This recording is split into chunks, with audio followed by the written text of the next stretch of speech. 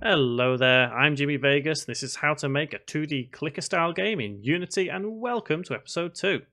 So this time we're going to look at some more UI elements, specifically buttons and how they work, as well as looking at some C# coding. Now, in the same way we've inserted this text up here, we can do that for a button. So, game object, UI, and then select button. You'll notice when it brings it into the canvas, it has a little arrow next to it. If we click it, we can see a child object is text. Now the way this works is the button is its own element, and here the text is a separate one, but it displays what's on the button itself. Now theoretically, you don't really need to have that text if you didn't want it. Unity just brings it in to kind of help you along just a little. So let's start with looking at the text itself and the position of the button. So firstly, we can either select this tool here, or we can select this one, and we can move the button to where we would want it to be. Just make sure we have button selected, because you'll notice if you have text selected, it doesn't move the button, just the text itself. So let's hold Control, press Z to undo that. So the button, let's select this tool, and we can move it over here, and maybe up a little or down, wherever you would want it. If we select this one, we should be able to align it dead center. You'll notice that the blue line highlights in the center, meaning that is the center of the screen there. So if we go to the text now, and let's change it to say, click me. So it's basically typing over whatever it says there. Font, we don't need to worry about at the moment because it's something we'll import in the next episode. Font style, we can click on bold, italic bold, whichever you want at the moment. Font size, however big or small you want, no problem. Just type in, hit enter. Line spacing we don't need to worry about because there's only one line of text within this button. We have alignment here, but by default it's pretty good in center. Overflows we don't need to worry about because it is rather small. There's not a lot to this. And color, if we click on the bar, we can change the color. So I'm going to have it as a very bright red. Obviously, just hold down the left mouse button and move it around to where you'd want it, and you can use this here to select whatever color you would want. It's pretty standard. So let's hit X on that. Head to the button. Let's right click and rename and call it click button. So over here in the inspector panel for the button itself, we have image and button. Now these two things we don't need to worry about up here. We don't really need to worry about this source image because if we select it, we can see we could change it to a couple of different shapes. But for now, we'll stick to UI sprite, and we don't need to worry about the color or material on this. What we do need to play around with is down here in the button. Now you can see target graphic, click button image. That's fine as it is because we do not need to change that one bit. Now the normal color represents the color we see it as right now. So if we select this as, for example, completely black and press play, we'll be able to see that the button is opaque. Now there is a way to change that if you'd want it to be either transparent or translucent, and that is done via the alpha. So let's click play again. Let's click on this normal color bar and we can change the alpha here. You'll notice it's represented by A and it's currently 255. So 255 means it's opaque and 0 means it's transparent. Press play when it's set to 0 and you can see there is nothing really surrounding it, only when we move the mouse over, which I'll explain in just a second. So if you would want a translucent button, you would set your alpha to whatever you would want. So a high alpha but not at 255 means that it's not exactly clear, but it's not exactly see-through. So I'm going to set mine to 255, but feel free to set your alpha to whatever you would want. And as I said, when we highlight it, it turns to this color here. So whatever you have set in the highlighted color is what the button will turn to whenever the mouse hovers over it. So for example, if we were to set it to bright red, the same as our text, then when we press play, we won't be able to read our text at all if we go over it. You can probably just make that out because I think the click me may be a slightly different color, but the idea is that whenever the mouse is over it, it changes to the highlighted color. So I'm going to stop that by pressing play again, and I'm going to change the highlighted color to, let's change it to a grayish color.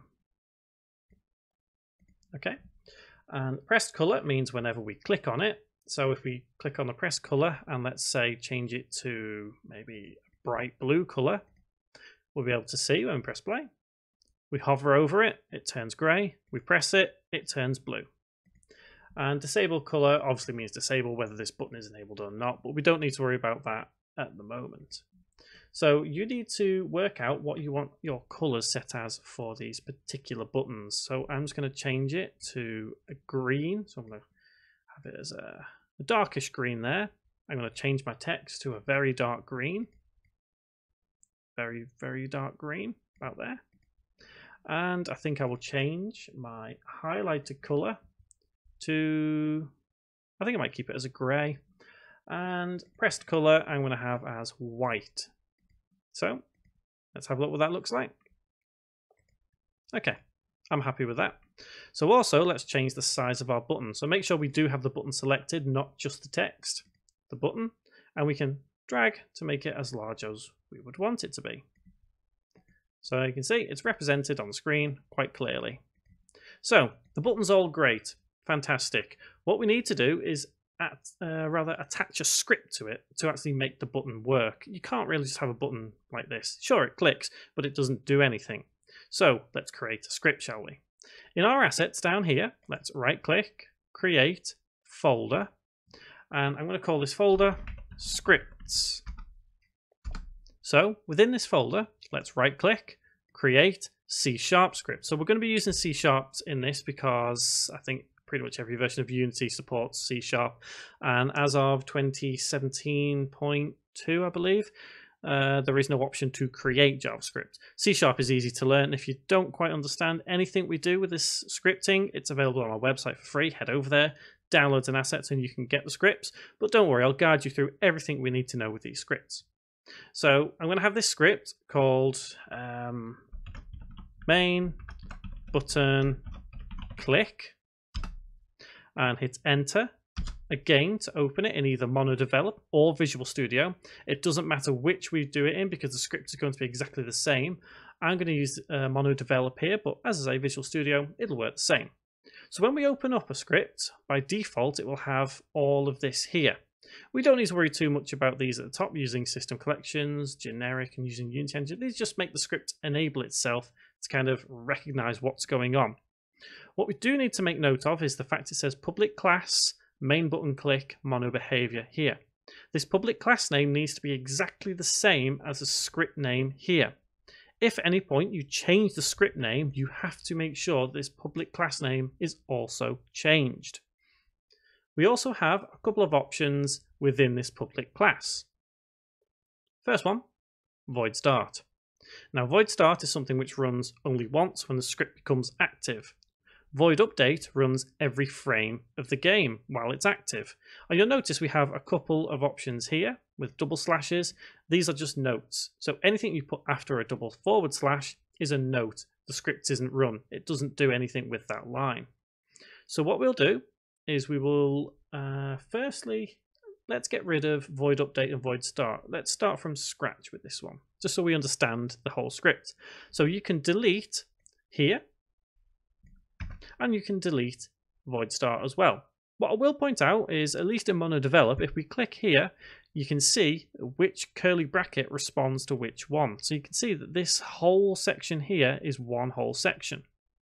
So I'm going to get rid of the notes, void start, so it's clear beneath public class.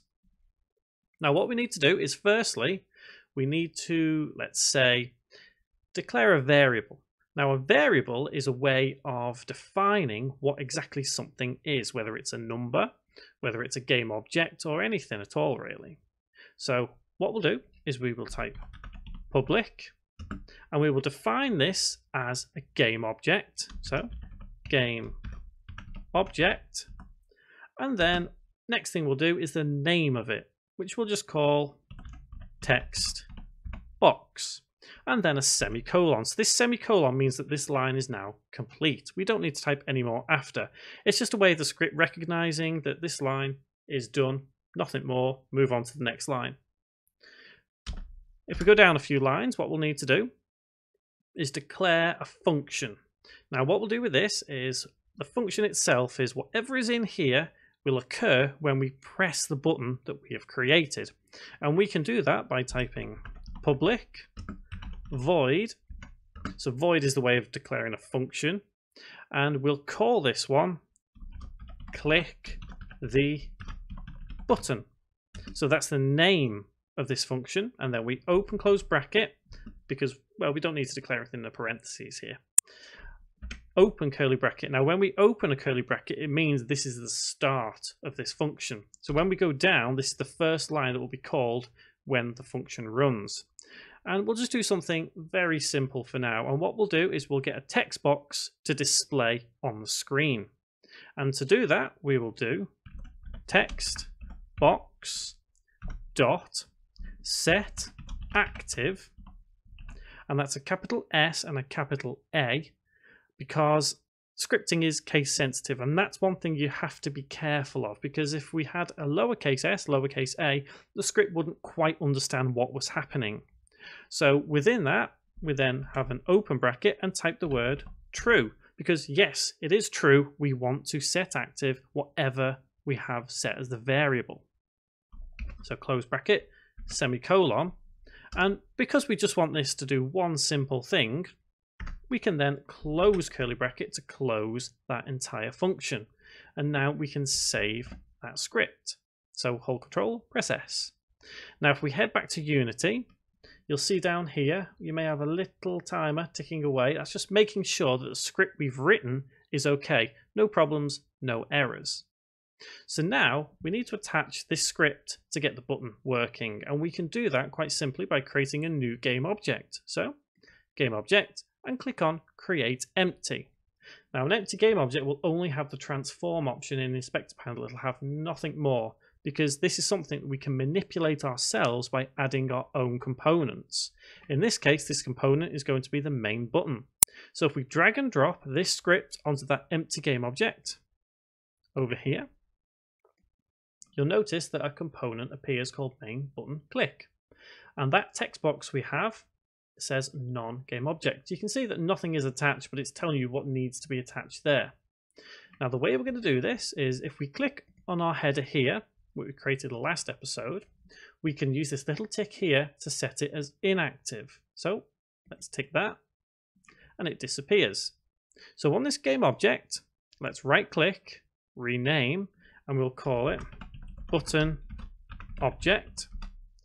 And what we need to do is drag and drop that title text into here. Simple as that. And now the final thing we need to do to get this whole process working is on the button, we need to go down here, and where it says on click, list is empty, click on the plus, drag and drop that button object into the object it's requesting here. You'll have this no function light up. So if we click that drop down list, click on main button click, which is our script name, and you can see here we have our function that we wrote called click the button. Click on that, and that basically means that this script is now linked to this object, which is linked to this button. So when we press this button, we should have our text appear on screen. So let's give that a go. Perfect. So you can see how the script is working nicely. It worked perfectly. It worked flawlessly. Now scripting becomes very difficult as we go further on because there's a lot to deal with. Sometimes lots of scripts and lots of lines, but don't worry about it too much. Next episode, we're going to look at importing some stuff. We'll probably look at importing a font. We'll look at some more UI elements, and then we're going to get a bit deeper into coding with some global mechanics. So guys, until that next episode, thank you very much for watching.